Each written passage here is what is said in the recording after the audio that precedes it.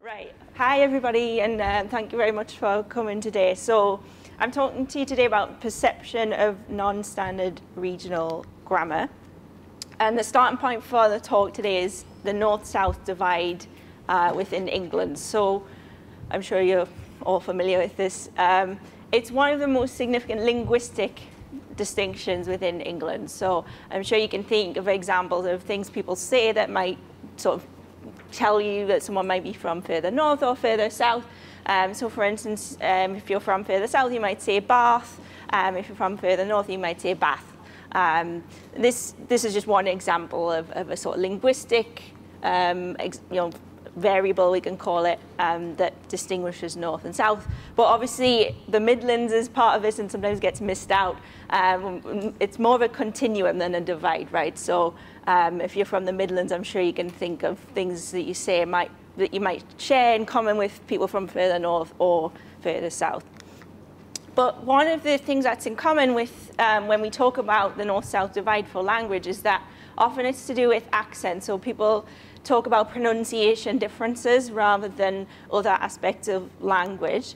Whereas grammatical variation, so the structures that we use in different dialects, are maybe seen as less of a social marker than phonetic variation. So that's kind of assumed often in the linguistic literature. So this is just one reference here, but it's often kind of broadly assumed that grammar is maybe a bit more consistent across regions, whereas pronunciation, you can have very fine differences over quite short distances. So this is kind of the starting question, one of the starting questions for what I'm going to talk to you about, which is the north-south divide as relevant to grammatical variation? We assume it's not, but actually when we look at it empirically, is it actually as relevant? Now, the way this has been often done in the past in sociolinguistic work and dialectology with sort of traditional methods is that often people look at one feature at a time. And so two famous sociolinguists you might have heard of, J.K. Chambers and Peter Trudgill, famous people who work in sociolinguistics, dialectology, they said one criticism of traditional methods of dialectology is that they tended to treat forms in isolation. So they look at one feature at a time and don't sort of look at the whole as much. And also more recent work by Moore and Spencer says that this tendency, especially for grammatical variables, means that it's very difficult to understand the sociolinguistic work that these grammatical forms can achieve. So basically, that we need to consider how different grammatical forms might be used together for maybe particular functions within the interaction. So do certain grammatical features tend to co-occur with one another? So is the starting point. And also, how is this perceived across dialects? So this is basically what I'm going to be looking at today. So sort of an assumption within that is that sometimes grammatical features might co-occur together in the same sentence, say. And so we can call this covariation. So it's kind of a correlation between two features. So it could be a grammatical feature, or it could be two phonological features, but that's what covariation is that two things that you might look at separately actually correlate and pattern together in some way. So those of you who came in a bit earlier, I hand out this leaflet, and you may or may not have had time to do it yet. But the survey that's mentioned on the leaflet,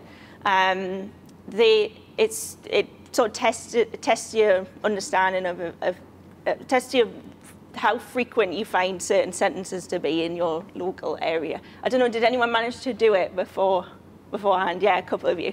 So great. So the question, just to sort of get you thinking about this a bit further, these sentences all featured in the survey, right? Do they all mean the same thing to you? And I think we're going to launch a poll on Zoom as well and ask people there. Do they mean the same thing? Don't know. Have I got to answer this, or can I close it? You can ignore it, I think. Can I just ignore? So yeah, we'll let the people on Zoom answer. But anyone in the room, do you have any thoughts? If I move the box out of the way, hang on. Yeah.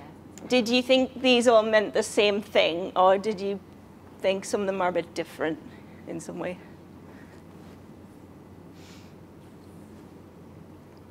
Even if you didn't do the survey, just looking at it now, what do you think? There's no right or wrong answer to this, right? So tell me what your thoughts are. Are they the same, or are they? Yeah. So we've got someone saying yeah. Anyone think different, or? I've used them slightly differently, pragmatically, I think. Cool. Yeah. Can you? I haven't seen anybody, and I ain't seen nobody. I've used them. Yeah. Yeah. Can you think of an example? Or is it just kind of intuitive? You think? I haven't seen anybody who feels unmarked in any way, but I ain't seen nobody who feels like a possible cover. I think I translate that differently. Oh, okay. So it's like more of a, I don't know, like more emphasis or something, or more, yeah, or yeah, So, but no, they all do the same. yeah. Katie in the chat has said, in the Q&A, has said that they have different emphasis. So she said that as well. Cool. Yeah. Different emphasis. Yeah. So I don't know. 78% of people online, I think they all mean the same. Okay, so 78 was it? 78% said yeah, they mean the same. Okay, cool.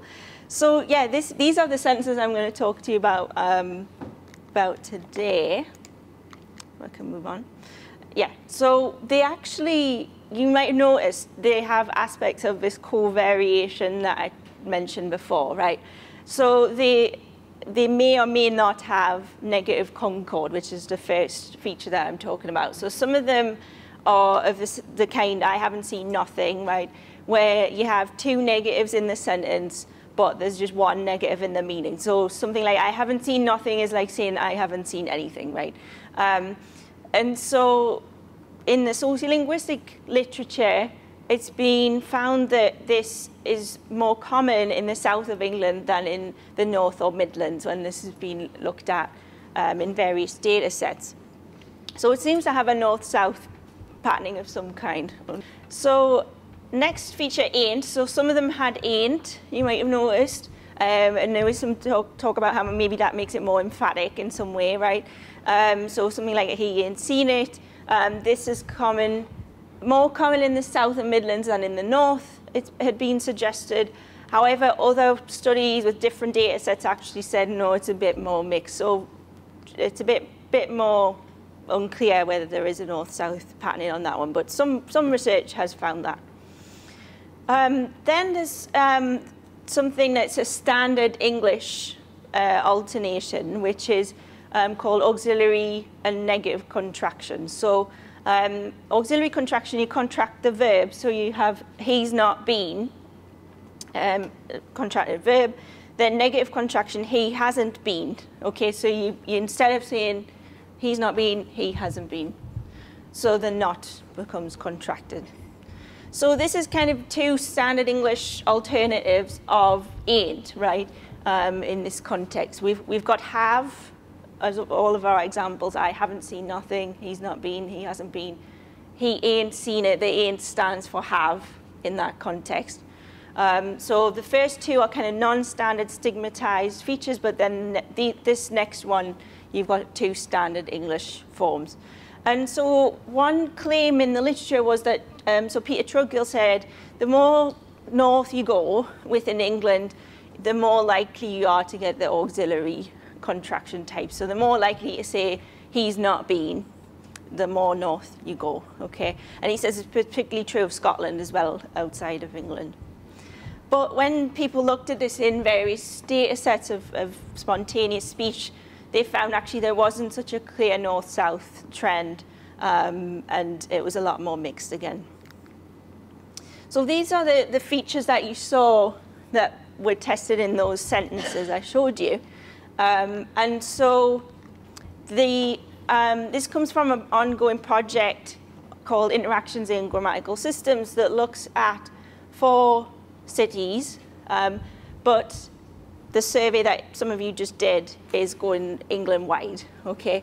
But the data I'm going to be talking to you about today is just from these 4 cities. So the cities are Southampton in Hampshire, Nottingham, East Midlands, Leeds, West Yorkshire, and then Newcastle in the northeast.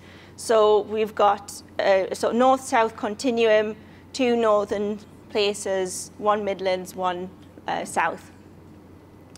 And so the data I'm going to be talking to you about today came from participants that were born in one of these 4 cities, 2 different age groups, and they were not, they hadn't moved outside the region very much. They'd kind of lived in the place most of their life, thought themselves broadly working class, and said the way that they talk was generally representative of their hometown or region.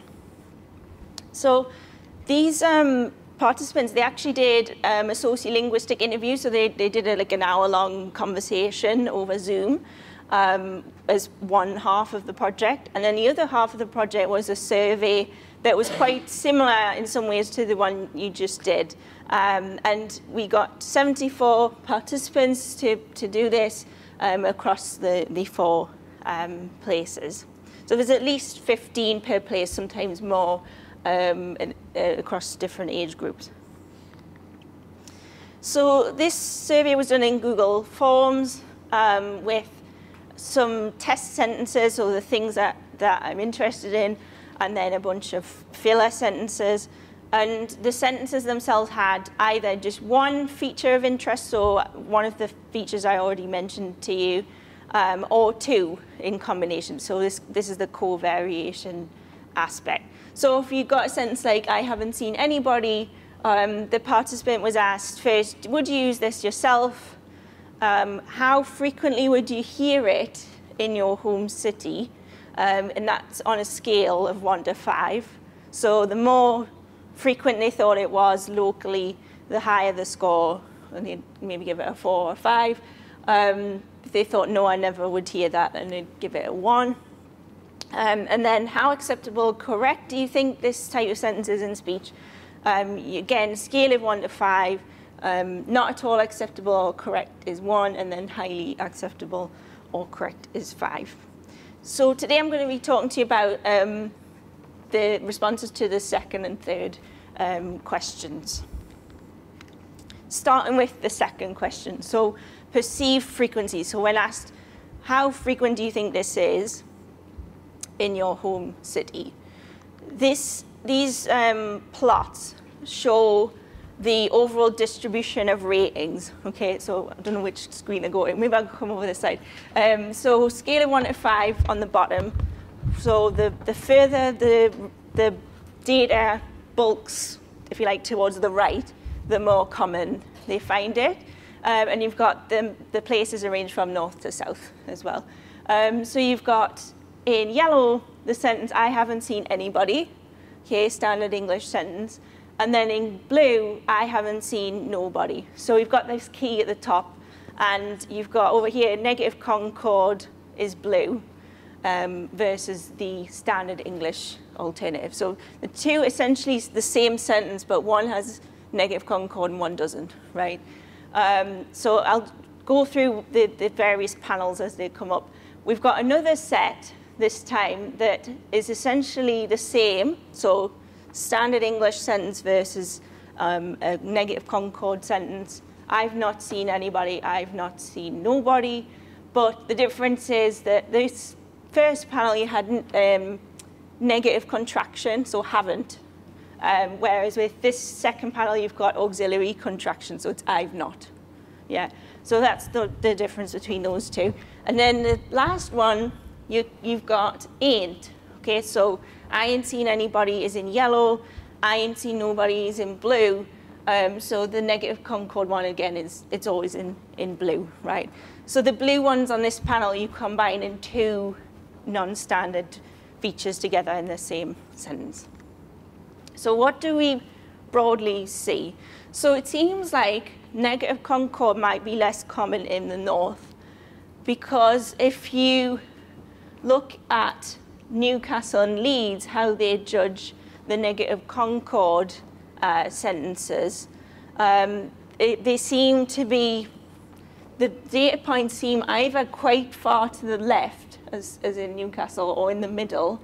You see how there's kind of like this bulge in the middle for Leeds, for instance, more towards the middle or the left. Whereas in Nottingham and Southampton, they seem to have quite similar distributions. So you see how there's this sort of spreading out towards the right. So it seems like their overall distribution is actually a bit higher on the scale. So that it seems like people in the north rate negative concord less common overall. Next thing to take from this is that it seems like ain't is less common in the north. So this time we're comparing the right-hand panel. And if you just take the sentence, I ain't seen anybody, you see how for Newcastle, most of the points go towards the left, right? You see the left-hand side is bigger than the right, so that means you're getting more 1s and 2s on the scale. Leeds is a bit more in the middle, but for Nottingham and Southampton, a bit more towards the right, right? So you see that quite sharply in Southampton, where there's this big sort of bulge of data, which means a lot of people gave us a 4. Yeah, so much more perceived to be much more common in the south than the north. What about this claim that auxiliary contraction, so the I've not type, is more common in the north? Well, when you compare across, I've not seen anybody, there doesn't seem to be a huge difference between the places. If you just look at the shape of the yellow plots, they look the same. So it doesn't seem like there's any kind of clear north-south trend in this particular feature. Lastly, on this one, what about the covariation? So this is the combination of two features in the sentence.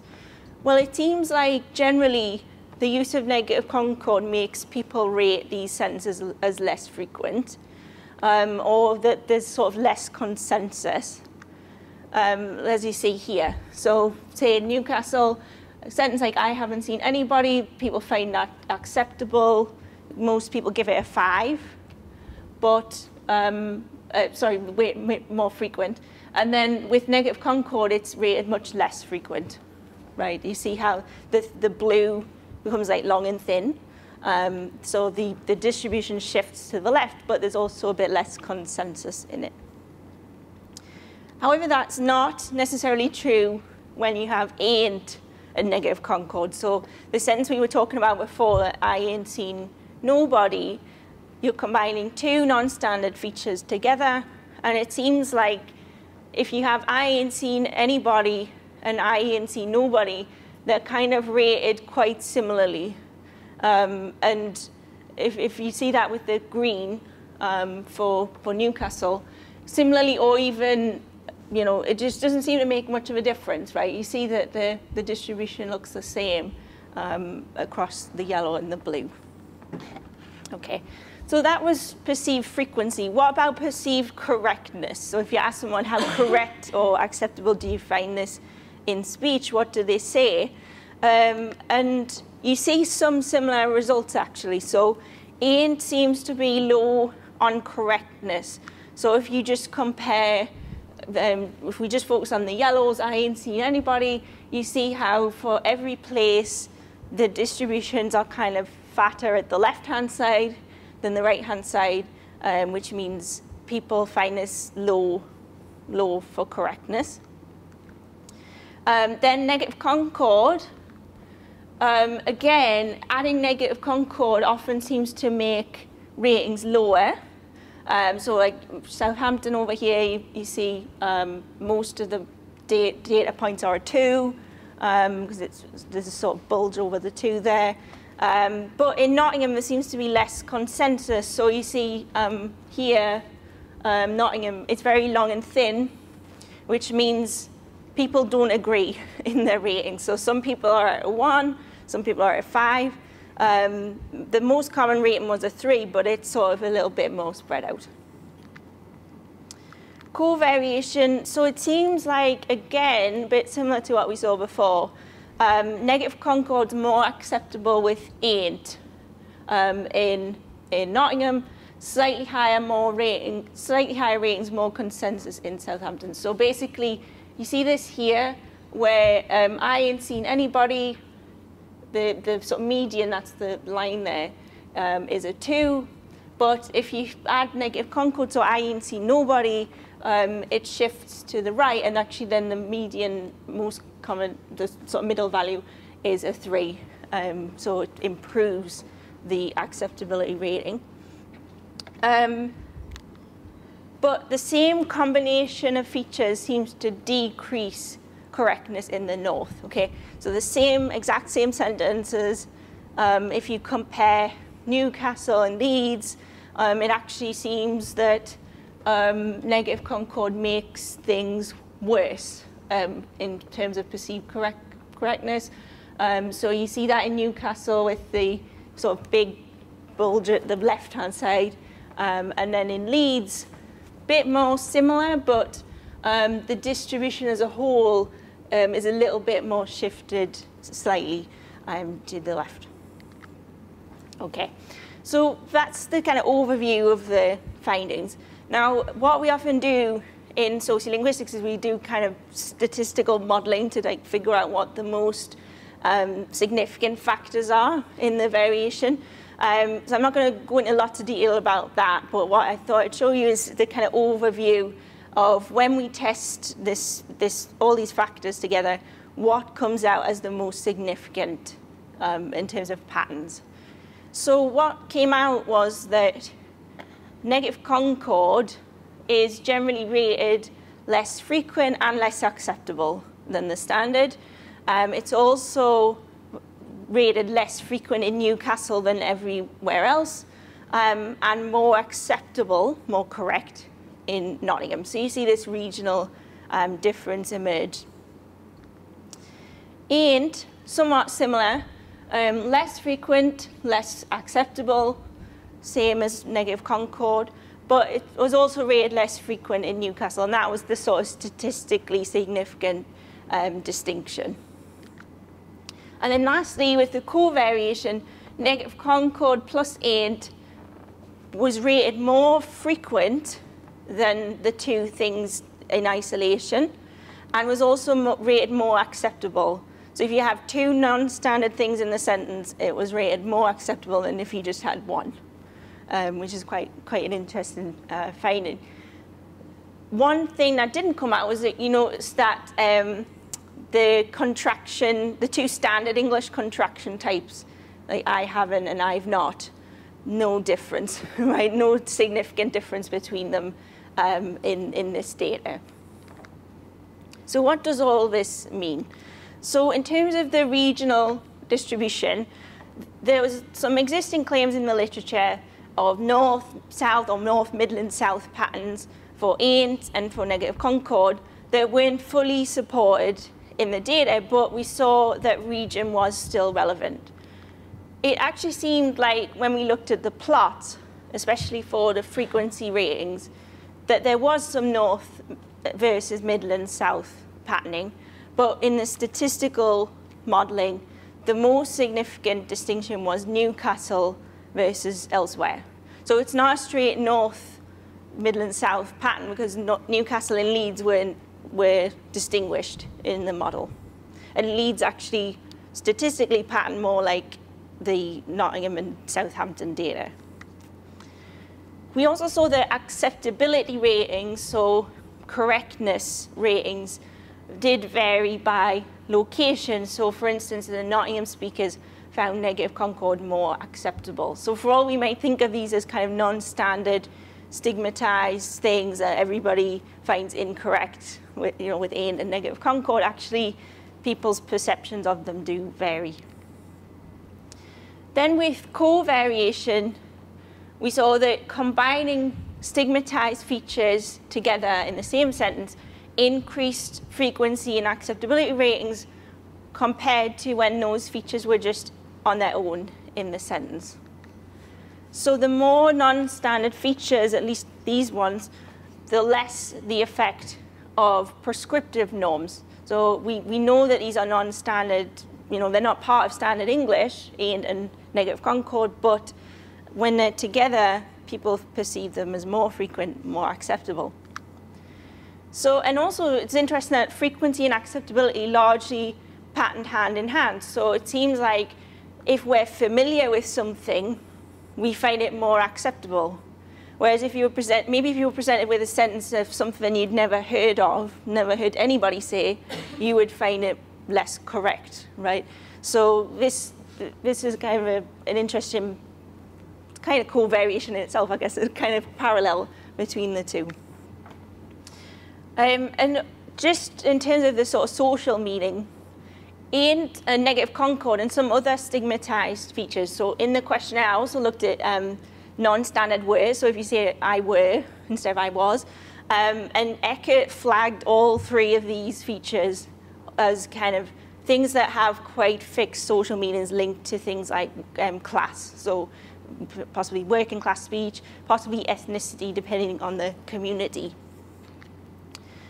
And it's possible that when we see these kinds of features in combination in a sentence, at least for these participants who were working class participants, it maybe makes them think of a kind of working class local persona, if you like.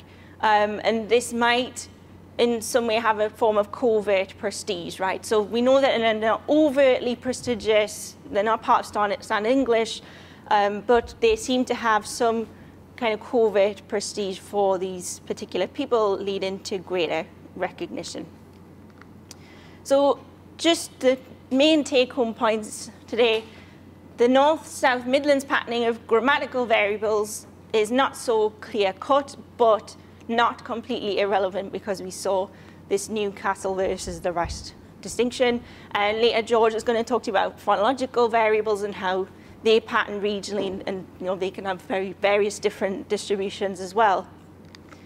And what we see is that participants don't attend to language features in isolation, but that this co-variation of stigmatized non-standard features can lead to greater recognition and acceptability.